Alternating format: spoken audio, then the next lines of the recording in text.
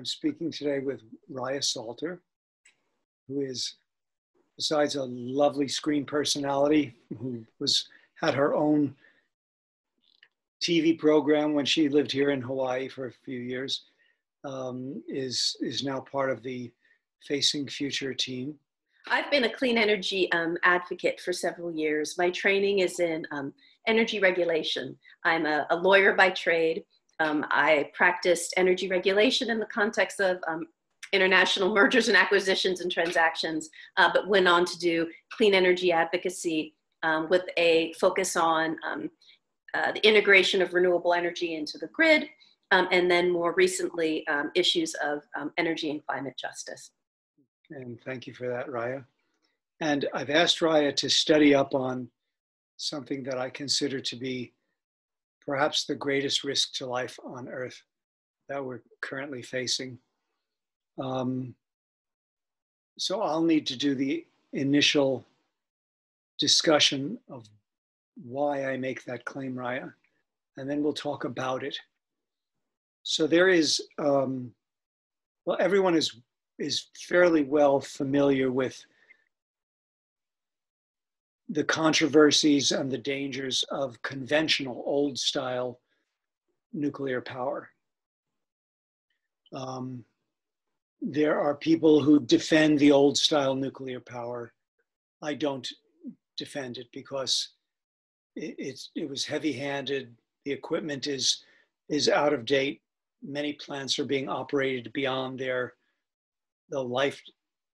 lifetime they were engineered for. Because once you're making money with some, people making money with it don't want to decommission it. So the old style nuclear power plants are a danger in and of themselves, as we've seen with Fukushima, as we've seen with Chernobyl, as we've seen with 3 Mile Island, and many other cases. There are probably dozens of unreported accidents, leaks of radiation into water, into air. That's not the risks that I'm talking about today. There's an understudied, underrated risk that's far greater, especially in this current era of pandemic. In all of these conventional old style nuclear power plants, and I say old style because there is a technology that would be safer and more beneficial. And people like James Hansen say we have to consider liquid salt thorium reactors as part of the energy mix going forward, or nations are going to continue to burn coal.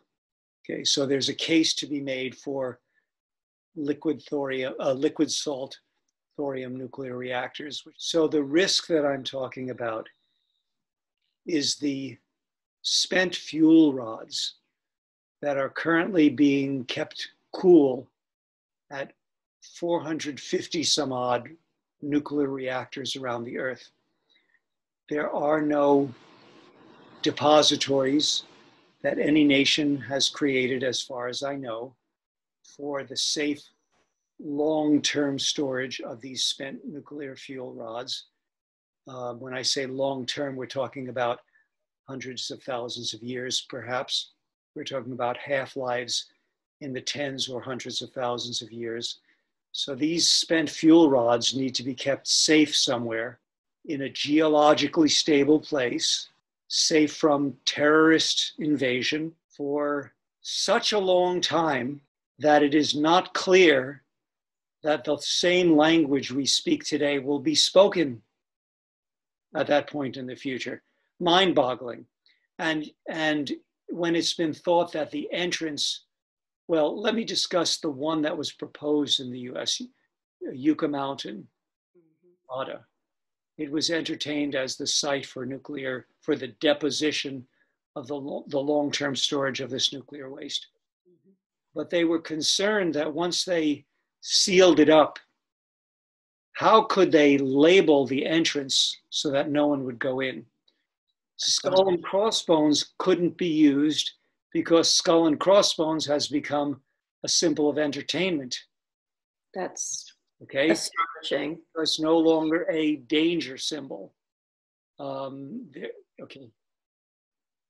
Now, this may be going into too much detail, but these spent fuel rods are an extreme long-term danger.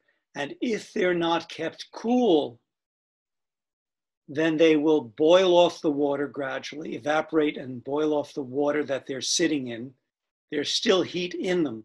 There wasn't enough heat in them to make them efficient for the generation of steam power. So they were decommissioned and put into these chill cooling ponds.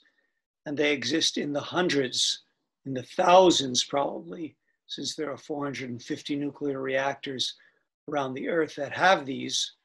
There are thousands of these sitting in swimming pools being chilled forever, virtually forever. Mm-hmm. Well, if during this pandemic, the economic system, the civilization within a weak community, a weak nation, where that nation has been given or sold a nuclear power plant by one of the nuclear powers, China, France, United States. If that nation becomes unstable and their grid goes down, or everyone goes home to be with their family, and there are only a few people left on site, there are grave concerns that these spent fuel rods will go fissile and there will be an explosion. Now, to complete my briefing, it's been calculated by the supercomputers within the United States that it would only take about 12 or 13 of these going off at once to totally fry the UV layer, the UV protective layer of Earth, and thereby sterilize all the terrestrial surface and the first layer of marine surface before the radiation was stopped by the water. They keep these fuel rods in water because the water will absorb the radiation that's being emitted. And so you get highly radioactive water as a byproduct. Okay, we've got a problem. As the meme goes, Houston, we've got a problem. In the age of pandemic, it's a huge problem that these waste spent fuel ponds will be potentially the subject of explosion. And that could come about by other means than even a breakdown of the grid, the electric grid in that nation. It could come about by ineptness, by terrorism, okay. So. It's an astonishing problem. It's a devastating issue with inconceivable impact, only compounded by there's so many concerns. The number, as you articulate, of these facilities, compounded with the fact with the Trump administration, and even right now with climate change and what we're facing, even in California as we speak, and the pandemic, I'm not sure we can count out our own the danger to the United States. And I mentioned that clearly there are many countries where these facilities exist. I know that right now, some of the biggest concerns are in a lot of Eastern European states, former Soviet states.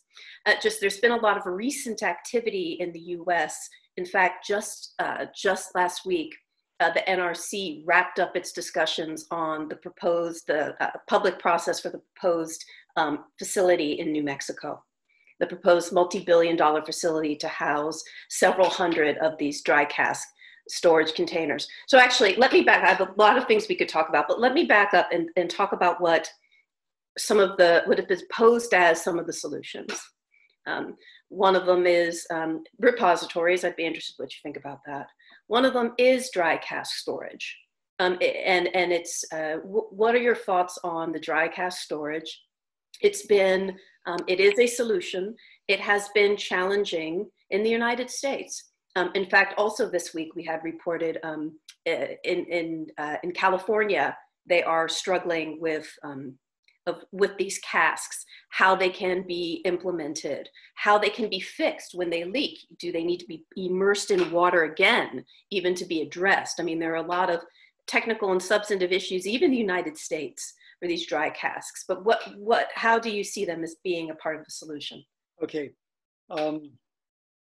My contacts with the US intelligence community, they contacted me because they were wanting a scientific communicator to start discussing this publicly, to build political support, political will, public support for a rapid deployment Cask and Contain task force. That's what it was being called. Cask and Contain. Okay, now the name that you'll find on the internet is dry cask storage. That was felt to be a dry, pretty boring name. We came up with Cask and Contain as a snappier way of saying it. And the idea was that there's a direct risk to the United States that should an enemy power with the capability of exploding what's known as an electromagnetic pulse device, which is basically a nuclear device, but it's not it doesn't kill people. It brings down the grid. It overloads the grid. Or should there be solar flares that bring down the grid? There are about 2 weeks of bunker fuel, that is diesel fuel on average, kept on site to run the chillers for these waste ponds, after which we got a big problem. So in the United States alone, we have the need for a rapid deployment Cask and Contain task force for our own security. But the need globally is huge. Now, this was a program that was approved during Obama's last year in office, but it was not implemented quickly enough. And Trump took over, and he could care less about nuclear safety.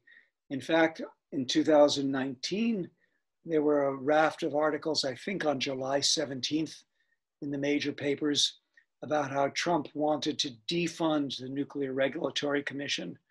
He wanted to cut their budget, and instead of inspecting every other year, go to every third year, and various other ways to save money. Excuse me? You want to save money at the expense of nuclear safety? How more stupid can you be? Outrageous, and I'll mention that just this spring it was reported, that the Development Finance Corporation, through the Trump administration, has proposed that development funds be allowed to be used for nuclear power, which would be a first for the international community, and is shocking when you think of encouraging the development of this power, exactly as you were saying, in nations that may or may not have the financial, economic wherewithal or expertise to fully, contain that. Now, Trump's impulse in that is not that he wants to help these countries. Exactly. Or he wants to basically, I'm sure he will tie those funds to the use of Westinghouse General Electric, yes, as the contract. And that was exactly my point. It's about boosting the U.S. Nuclear industry, as is this deregulation at the expense of safety that you were mentioning from last year. Absolutely, that's my point. So it's shocking. It's shocking. It's shocking, and we need to publish this program and other programs. I'm going to be making appointments with people who have studied these waste fuel issues as well as other issues of nuclear. You and I are communicating on it, though neither of us is expert in the area. But we need to start getting this discussed publicly. That I couldn't agree more. And I am certainly not a nuclear expert, although I do have a lot of experience in energy policy. And something that struck me is the way that these nuclear waste issues have, in many, just like all pollution, have been positioned as an externality, as a business concern. Swept under the rug. Right, and that the actual policy is that it is the government that is responsible for that waste, yeah. which is a cost that is ballooning in the multi-billion dollars for what that cost is. And also policy issues of national, international concern are, what are the standards for any facility in terms of how much security do they need to provide, for their own facility, or what that the actual government where they're housed in will provide, and that states are responsible for their own nuclear waste. Yet, states, you mean national states, not yes, states. Correct. Jumping to the international level. Yes, and that actually gets me to want to ask you. Another one of the solutions, in addition to dry cask storage, is the idea of having these kinds of repositories. That would be sort of stewarded by the international community, would be located, query how they would figure out how they'd be located in terms of how you cask and contain. How does one even begin to think about where one contains? Yeah. And especially because within the 50 United States, nobody wants it in their backyard. So the Yucca Mountain in Nevada was rejected. I was not aware that there's another one under discussion for New Mexico, but very doubtful that the citizenry in New Mexico is going to be happy about that. Trump's basically taking nuclear safety and making it a cost savings by getting rid of it. Essentially, he's made nuclear safety a voluntary program. We are embedded in a global economic system that will avoid any decision in favor of the environment or future generations or safety if it's an expense item. They will avoid it. You use the term externality. That's a formal term, but yes, the risk of nuclear accidents is an externality. That is, we don't factor it in if we can help it. We don't set aside reserves if we can help it. Gosh, how many companies don't set aside reserves for their unfunded retirement plans? So they're going to set aside funding for the unforeseeable accident, which will never happen. Don't worry, nuclear, completely safe. Don't worry. So the way there has certainly been a trend, the way that these types of projects are financed, and the short term, with the focus on short term gain. Which is you're alluding to in the general, but I think is also very, very true in the specific, is terrifying and abdicates any type of moral or social responsibility to the world, to the planet, to individuals, if you're going to externalize that type of risk, which is of course what Wall Street is all about. And the powers that be will do everything they can to continue that. Was just adding to your point, which is what your point was. And I was going to say that we are currently saddled with a commander-in-chief who has no moral compass and would be willing to compromise anything, including risks to life on Earth, at this point in order to get reelected. It's just shocking. Okay, we have a system that is in crisis, but the system itself refuses to acknowledge the crisis because to acknowledge it as a threat to wealth, to the already wealthy. That's right. What makes you at this point, at this time, so focused on this nuclear issue? Why is this so important right now, do you think, at this time in your life, life of advocacy? I've got cancer, and I've been told that the kind of cancer I have is one that no one has remission from. So I have a limited expiration date. I can extend my life if I do things correctly. How much I can extend it is unclear. But I regard it as part of my legacy, part of what I leave behind me will be the open discussion, starting a discussion so that it's known that this risk exists, and something as arcane as dry cask storage or cask and contain, these fuel rods that are out of sight, out of mind, it needs to be brought to international focus that this is a lurking threat in many nations. And in theory, they could happen at any time, correct? For any number of reasons. Yes. And as I said, it will only take 12 or 13, it's been calculated by the Summit supercomputer. It would only take 12 or 13 of them going off at once to fry off the ozone layer, which protects the Earth from ultraviolet radiation.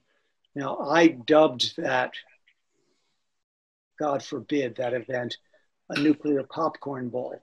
And I believe the Intel community likes the term, and I would not be surprised if it's being used internally in communications. But I want to get that term out there as a hashtag. Nuclear popcorn. I laugh as I say it. There's nothing funny about it. But then popcorn ball or nuclear popcorn, we'll see which is the better. And the thinking behind that is that this would be terrible in any case, but that it's sort of is it the popcorn effect in terms of multiple happening at one time? Is that where the popcorn comes in? Or no? Well, I just imagined the Earth with 12 or 13 or 20 Fukushimas spewing radiations into the atmosphere. And so to me, that looked like a popcorn ball. You know? That imagery is now stuck in my mind. It goes to how well, I'm interested in what you think, but how fundamental the question of our practices and our pollution, as much and as dire as climate change is a near-term threat. And I've spent my career trying to prevent its more catastrophic effects, as I know that you have dedicated much of your life to. The waste issues, just the pollution and waste issues, the ecological destruction pose, writ large, pose as serious and dire and immediate a threat. Interestingly enough, I wanted to bring this into our conversation. If one goes to the Wikipedia article on dry cask storage, it mentions the topic. There's not a depth discussion by any means, but I went down to the citations and I found 2 external links to YouTubes that looked like they were made in the 1950s. They were from decades ago. And these were the government's attempt to make us all comfortable that it's under control. And so they have some lovely young woman with a hard hat on, which is the symbol of authority and safety. They were posed, but they have her approaching the camera and describing how these fuel rods are safe in their storage and they will be moved to a long-term repository, which has never happened. So basically, the whole issue was put out of sight, out of mind, and I've been asked to bring it up again as strongly as possible. What are some of the ways? What are some of the ways that we can do that? Who should care about this? Anyone who's got children, or anyone who knows someone who's got children, anyone who's concerned about life in general, anyone who has a moral, ethical compass. I mean, you know, you can think about how, oh yeah, poor polar bears, or save the whales, or all of these campaigns which have plucked at the heartstrings. And I'm not belittling any of them, but I'm being sardonic in how humanity will focus on the polar bears for 6 months, and then it becomes overused and nobody wants to hear about it anymore. You know, come on, tell me the news. What's the news? Even the concept of news, that it has to have changed from yesterday to today to be important, means that anything that's a slow-moving threat is off the radar. Something has to happen to make it a newsworthy item. You have to have a Fukushima. You know, humanity is not well disposed psychologically for the factoring of long-term risks. Yes, yes. Okay, we evolved responding to immediate threats, whether it be fire or a wild beast or drought. Or the coronavirus, which we were not able to accept the invisible threat of until it was upon us and overtook us. And which we are still having a problem with. I go out, Hawaii, where I live, is in lockdown mode. You're allowed to go in the water, but you're not allowed to sit on the beach. And so the police cars will and have given out very large sum tickets. I think they handed out $1,500, $500 fines for people who've been sitting on the beach. You can go into the water and then you have to come out of the water, shower, dry off, whatever, go home. We take it seriously, and yet people exercising around the park that lies on the other side of the road from the beach will be jogging without a mask, will be walking without a mask. I can understand how it's harder to jog if you've got a mask on, because you have to pull in and exhale large amounts of air. But people will just be walking around with the mask on their chin. And I've been so tempted to say, you know, the mask works better if you actually have it over your mouth. And I know, it's not your mask is not a beard. when you mention Hawaii again, it makes me think of how the United States, in addition to other countries, has been completely unable to deal with the legacy of nuclear waste.